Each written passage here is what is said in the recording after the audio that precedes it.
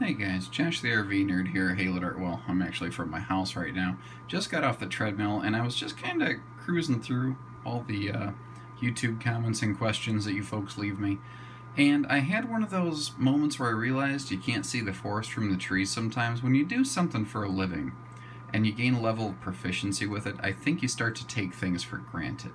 And there's a fella who comments on a lot of these videos. His screen handle is a guy in his computer, and he knows his stuff. He knows the stuff well. He goes camping. He's done his research. He works at a used auto type place. He gets it. He that air quote gets it. That he gets it.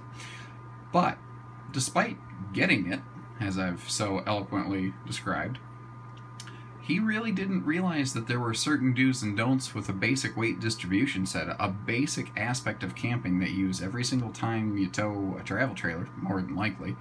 And I thought, you know what? Maybe I'm not doing my job by breaking down something like that. I need to educate people better on this, because even a person who really knows what they're talking about didn't know that. So I wanted to take a minute to talk about weight distribution kits, what they do, why you have them. Basically, the way you want to look at this, pardon my ultra low-tech ghetto video here, but I think you'll get the idea. I'm at home. I don't have resources in the office, so this will suffice. So obviously we've got the trailer tongue here. This is the insert that goes into your vehicle. So the shank, the head, the bars, and the saddles. That's your weight distribution kit. Now this is a Husky Centerline TS. I wanted to use this system for demonstrational purposes because this is our #1 most popular hitch at our store. Is straight up and down gets the job done. It gets the job done well. There's a couple reasons I like it. I didn't really intend to get into selling this, but it helps to explain why, I guess. First of all, it's weight distribution and anti-sway built into one system. There's no separate sway bar. You can see how this tongue here obviously had a little sway bar bracket in it from those holes.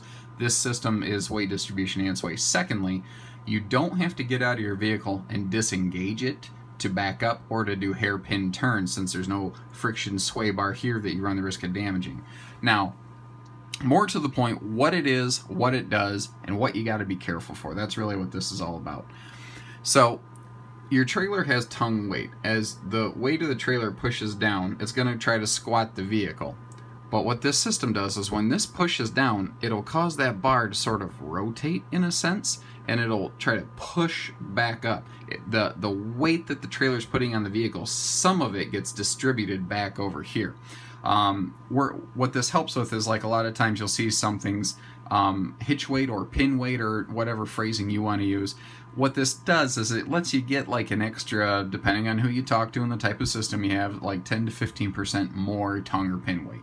Because a lot of these things you look at and say, well, my truck can tow 12,000 pounds, but I don't have that kind of tongue weight that I can work with. I've only got like a 750 pound tongue weight. This is how you get to that. When you see these trucks that say they tow 10,000 pounds, read the fine print. It says, with Class 4 hitching system.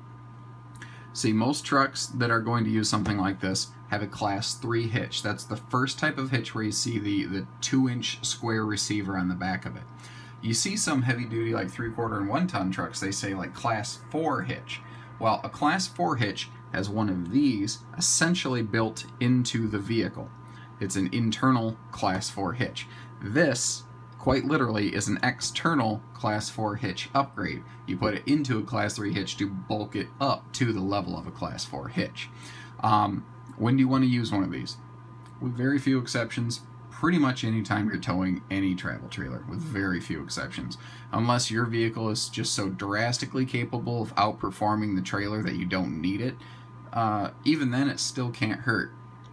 Now, the do's and the don'ts. What people don't realize is these things are not all interchangeable. You can't just buy any one of these out of the box and slap it against any trailer. You have to get the right one for the right thing. You have to have all the right junk in all the right places. There are different sets of these bars. The head, the shank, this stuff doesn't change, but the bars, see, these are all pre-cambered to specific weight ranges. They usually go in like 2,000 pound capacities, so like 2 to 4, 4 to 6, 6 to 8, etc. You get the idea. If you have a 3,000 pound trailer, you don't want to get a hitch that says it's rated for 10 to 12K. I see people do that. They're like, well, I just bought the big one because I'm an American and I'm pretty sure that bigger is better. You know, because we're all trained to think the bigger is better, right? I mean, that makes sense. You know, more bacon is better than less bacon. No one's going to argue about this. Anyway, bacon. The thing is, if these bars are too strong for the job you're putting in front of them, meaning if they're rated for more weight than the trailer has, then you can actually torque this tongue so hard that you can buckle the tongue, you can bend it backwards, you can twist it, and if it's not heavy enough, if you have an 8,000 pound trailer and you have your grandpa's old 4,000 pound set, then it's not actually distributing the weight like it's supposed to, and you're going to get a really floaty, bouncy experience in the back end. So the thing you also have to look out for is people are going to be inclined to look at the dry weight of the trailer they want to purchase, and they're going to want to find a weight distribution set that goes with that.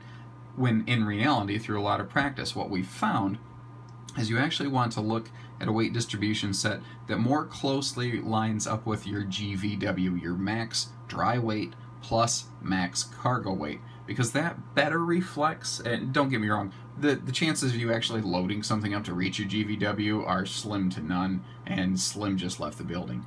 But you want more of a real world scenario. Plus, you want to be able to have that extra distribution here for when you are bouncing over speed bumps and railroad tracks. You ever pull into a campground with a smooth driveway? Me either. They don't exist. Even the ones that are paved have speed bumps. So find the GVW of the trailer you want. Match this up with that. Now, if you're purchasing from our store, we do that for you since we have all those stats on hand. These bars, the heavier bars, actually don't cost any less weight than the cheaper bars. So a lot of times, provided we have the parts in stock, we can actually just swap the bars out with people if you're upgrading or downsizing a trailer. You know, that's another thing. If someone's there's a huge downsize movement in the business right now. So someone might be looking at like a 10,000 pound trailer or that they've been towing and they want to go down to like a 4,000 pound. Well, you need a new set, frankly. You don't want to use the same one. Well, I meant for this to be like a 3-minute video and we're going on 7.5 minutes, but I think that there's definitely some good information here for people that just really didn't realize. As always, these videos are here just to give you a brief overview, a glimpse, and to spark ideas. As always, form your own opinions. This is just mine. Some little nerd sitting in his house in southern Michigan. But, you know, use your heads, do some research, and don't take my word for it. Do some looking around. I think you're going to find that we know what we're talking about, and that's why we sell so many trailers and we have so many happy people. So, take care, stay safe, have fun, and happy camping, everyone.